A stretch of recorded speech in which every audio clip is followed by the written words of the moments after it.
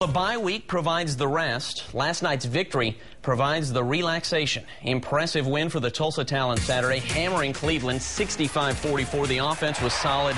The defense was fantastic. And with the bye week on the way, playing well brings some much-needed peace of mind. Momentum. Anytime that you can build momentum going into a bye week, you got something to build on. If it was a loss, you come and you kind of reconstruct. This way we can move forward. You know, I told the guys it's hard to say that a game in week 12 of the regular season, or your 12th game, 13th week of the regular season, is a must-win game. But that was for us tonight. You know, we've just been really back and forth with our play, and we needed not only come out and win the game, but play extremely well and win convincingly, and we did all that tonight. Odie, Odie, Odie, oi, oi, oi. The AFL's leading rusher, Odie Armstrong, had another big night. 9 carries, 37 yards, 3 touchdowns. Oh, man, it's so much fun. Like you said, fullbacks, we don't touch the ball much.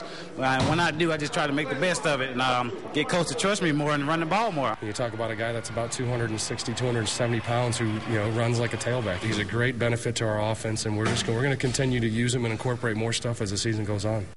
And down the stretch they come. Just 4 games left for the Talons. Currently have the AFL's 6th best record, 3rd best in the American Conference, game and a half behind Tampa Bay.